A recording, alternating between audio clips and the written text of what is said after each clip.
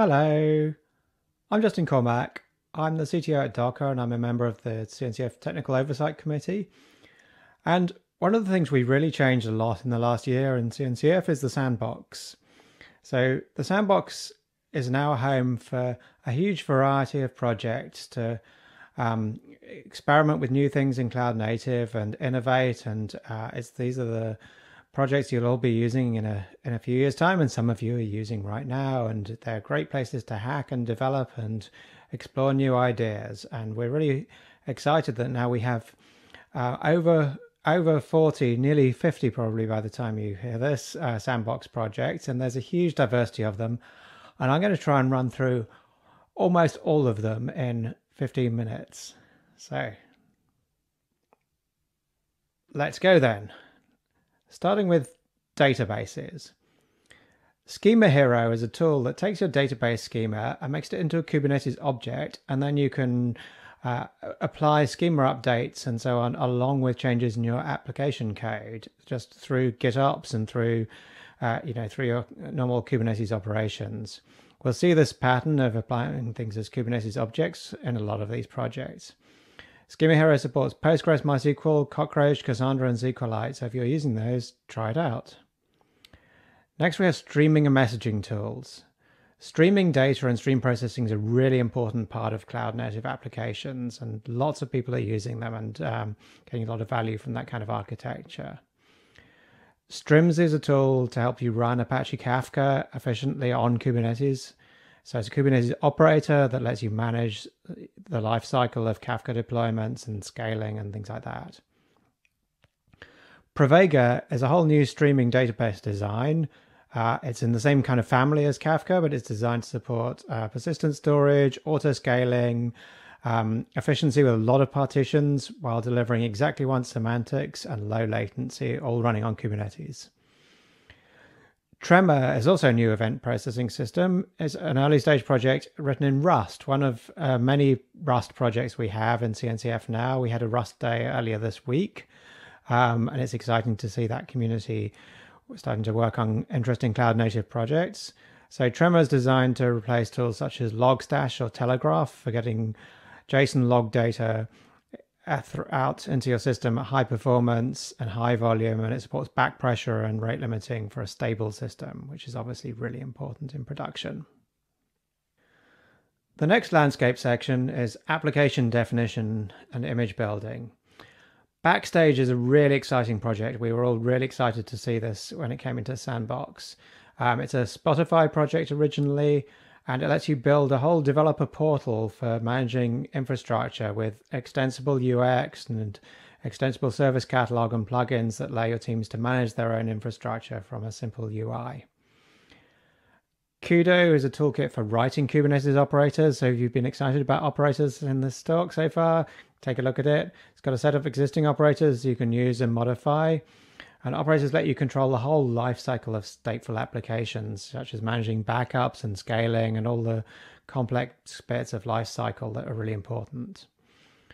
Serverless workflow is a specification with Java and Go SDKs for defining workflows for serverless applications. So it's a way to define how data flows between different serverless functions and how the events map and how retry and control logic works.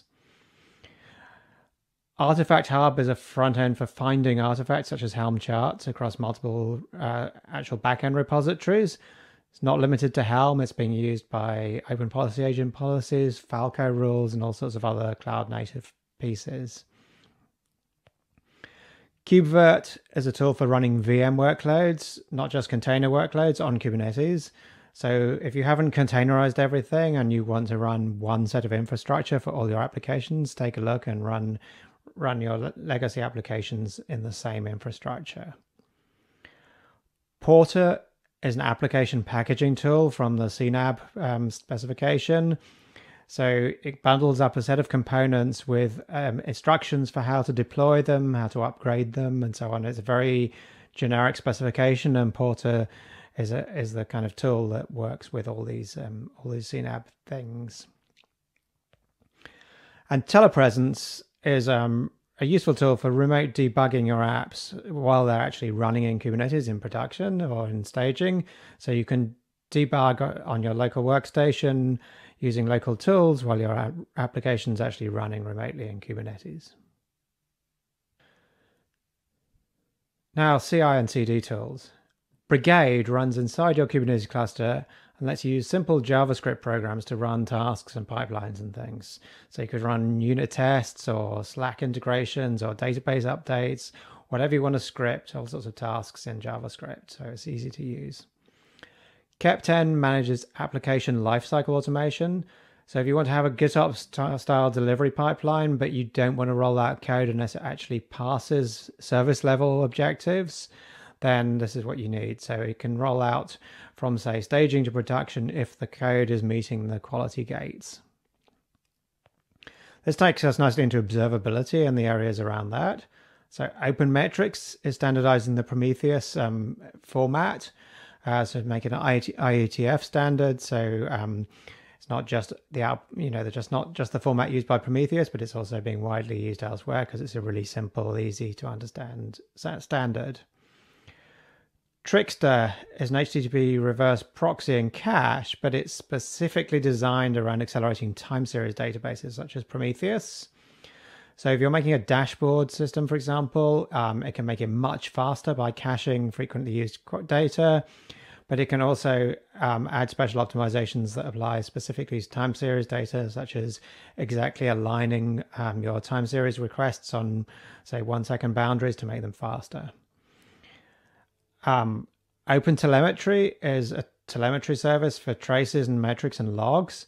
Now, this project, it really shows what you can do in the sandbox. It was actually a merger of Open Tracing and Open Census projects to make a uniform interface for users, and it's seeing a lot of adoption. It's just applying for incubation now, but it really shows that you can, projects can really morph and change in the sandbox, and projects can work together and work out how to grow. We also have a couple of chaos engineering tools. Netflix really introduced the Chaos Monkey years ago, and it's become a valuable part of people's tooling for breaking things at scale in production in controlled ways or uncontrolled ways. So Chaos Mesh has an operator that injects chaos into Kubernetes, and Litmus has a set of CRDs and a toolkit to let you program your own chaos in Go. So if you want to make custom chaotic things happen in your cluster, that's an interesting way of doing it. So far, we have one whole Kubernetes distribution in the sandbox. So K3S is built for IoT and edge use cases, which are becoming really popular with Kubernetes and a really growing area. So it's lighter weight environments, can use SQLite instead of etcd, and more things targeted at that kind of environment. Also runs well on ARM servers. Crossplane is a really cool way to expose any service API as a Kubernetes object and manage it. So you can manage resources in public and private clouds that your application needs, along with your application in your Kube resources with a uniform API. So it's really, really interesting. Volcano is a batch scheduling system for Kubernetes. It's often used for ML and big data applications like Spark and TensorFlow. So if you're looking for better support for more advanced batch workflow, take a look. BFE is a layer 7 application load balancer with support for things like HTTPS, obviously, and WebSockets and TLS and flexible routing policies. The service mesh interface is a specification for service meshes. It covers the common feature sets like traffic encryption, telemetry, which everyone using service meshes is using. So it allows you to switch to a different service mesh that meets the spec and use common tooling. Open Service Mesh is a simple Envoy-based service mesh that actually implements service mesh interface. So it's covers those basics. Kuma is another Envoy-based service mesh designed to bridge Kubernetes and virtual machines with a single control plane. Network Service Mesh is people who need to connect containers to different network protocols. So if you're using raw Ethernet or MPLS or L2TP, for example, like lots of telco applications are, this is something that you might want to check out. CNI Genie lets you connect to different CNI, so Kubernetes networking implementations on the same cluster. So you can give pods connectivity to multiple CNI plugins. So if you're doing interesting things with networking, take a look at that.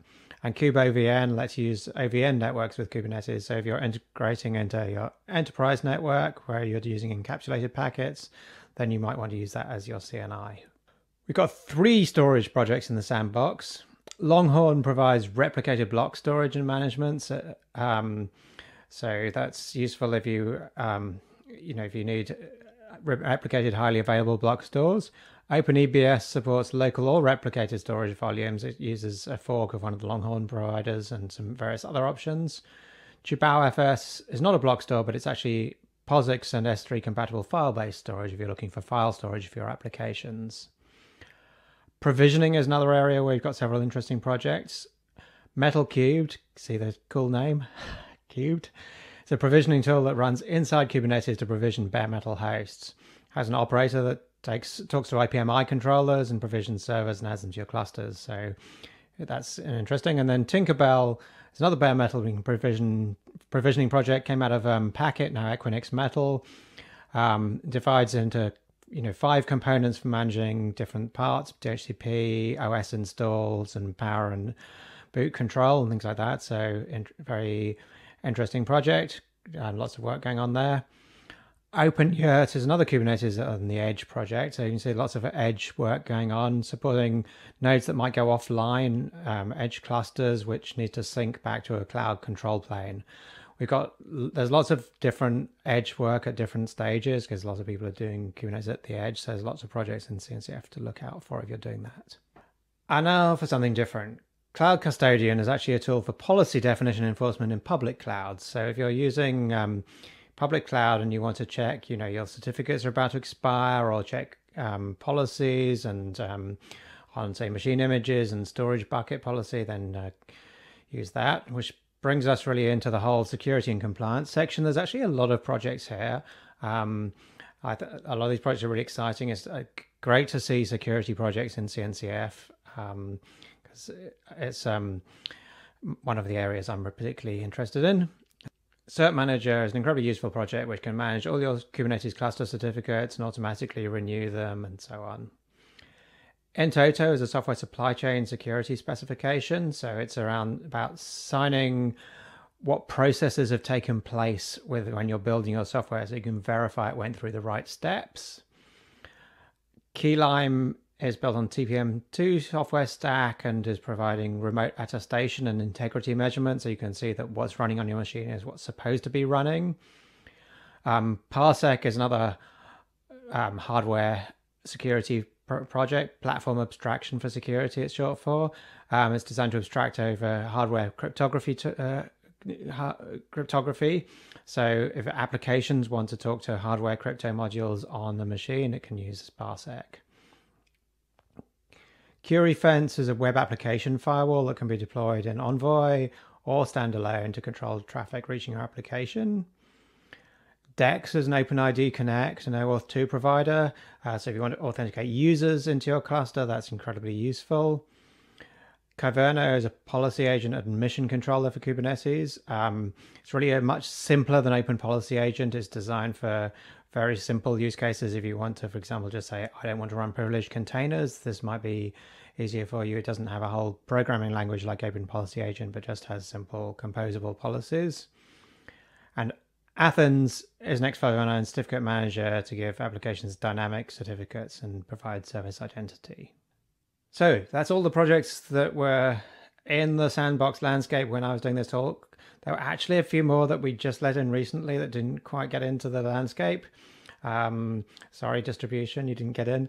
And a couple of others that we let in, and a couple of others that are going to be let in before KubeCon, no doubt. But the sandbox is a really exciting place for projects, and it's where projects are, kind of the next generation of projects that you're all going to be using and coming from, and you can start using them now, start investigating them, and find something to hack on.